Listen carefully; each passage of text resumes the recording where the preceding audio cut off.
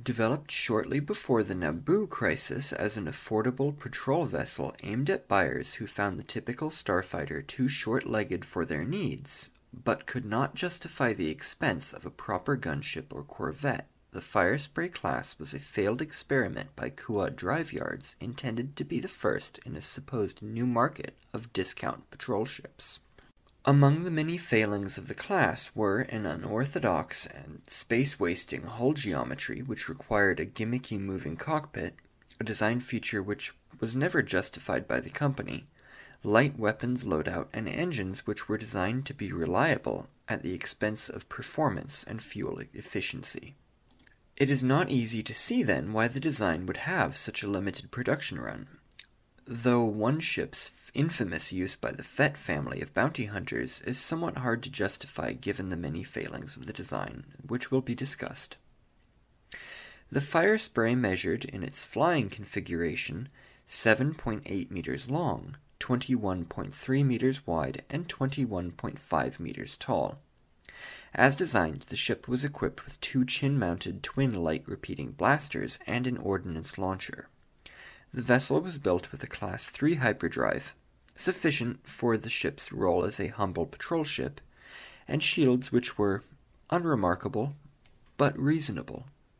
The short range of most starfighters in the decades prior to the outbreak of the Clone Wars, and the high cost of full-sized warships such as gunships, corvettes, and patrol boats led executives at Kuat drive yards to believe that there was a market for a ship which would boast starfighter-level armament, but increased range on the order of a corvette. Such a ship being seen as an attractive offering for many poor sectors in the expansion region, as well as the mid and outer rim regions, which were typically scarce on cash and plentiful in terms of threats. If costs could be kept low enough to make the planned ship only slightly more expensive to purchase than a flight of 3 contemporary fighters, such as the Z series of Income, or the ever-popular Cloak shape, then such a vessel was thought to represent a viable entry into the military market of the time.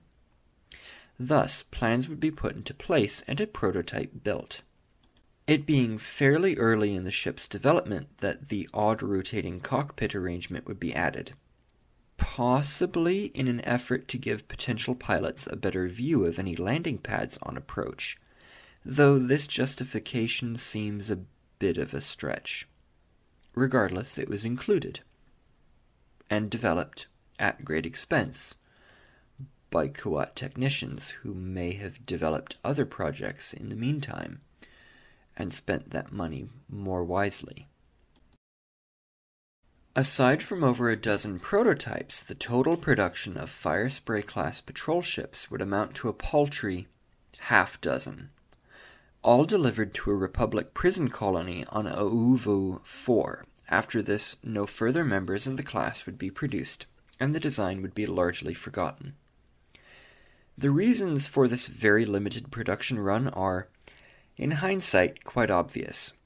When the Firespray project began, most starfighters lacked hyperdrives, with the few models which did boast such devices being very large and clunky machines as a sacrifice.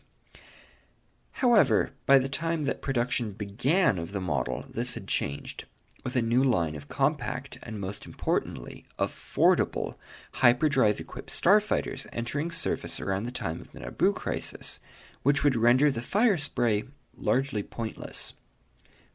With the ship being armed only as well as a normal starfighter, but also presenting a much bigger and slower target, which would make her an easy victim for these new starfighters. The handful of production Firesprays would be used above Ouvou 4 until the colony was abandoned shortly before the Clone Wars, several ships being lost in accidents prior to this. Meanwhile, the prototypes still at Kuat itself would be used as targets, tugs, and test beds for several years before being themselves scrapped in the early days of the Empire, as Kuat no longer had a use for the ships in even the most esoteric of roles. Today, there is believed to be but a single example of the type remaining in flying condition anywhere in the galaxy, this ship being operated in a heavily modified form by the bounty hunter Boba Fett. it being unknown presently how the bounty hunter's father, Django, originally obtained the ship, though it was known that it is some years before the outbreak of the Clone Wars. While virtually unknown and only ever having mediocre performance at best, the Firespray represents a unique experiment by a company better known for producing safe designs virtually guaranteed to see some success. And while it's true that the design was ultimately a major failure for Kuat, which only ever saw extremely limited sales, the ship is still an interesting design which deserves recognition for what it is. An overblown starfighter with a very fancy cockpit, which swivels, which makes it extra special. Speaking of extra special, you will notice in the description of this video, as it is in all my videos, a link to my Patreon page. It is via Patreons that I am able to afford the slight upgrade here and there. It's not like I have a massive amount of Patreons, but the ones I have are appreciated. This is largely a hobby project, this channel, so it's not like I am demanding Patreons to live. So if you can support the channel with Patreon, like $1 a month gets you some perks, gets you an opinion on whether or not these videos stay, or not the videos stay, that's keeping up, but I mean the sort of long drawn out endings, like we're at 2 minutes right now for a kind of unscripted ending, as is. Link for that down below. Thanks to Patreons, I'm able to afford bits on occasion, like better microphones, things like that. Always supported. That's like the third time. Not supported, appreciated. That's like the third time I've said they're appreciated. So you know they're definitely appreciated. Anyway, I'm going to go now before the Patreons I do have hear this and decide, no, they're done. Actually, I've probably gone on too long already. Oh, look, no.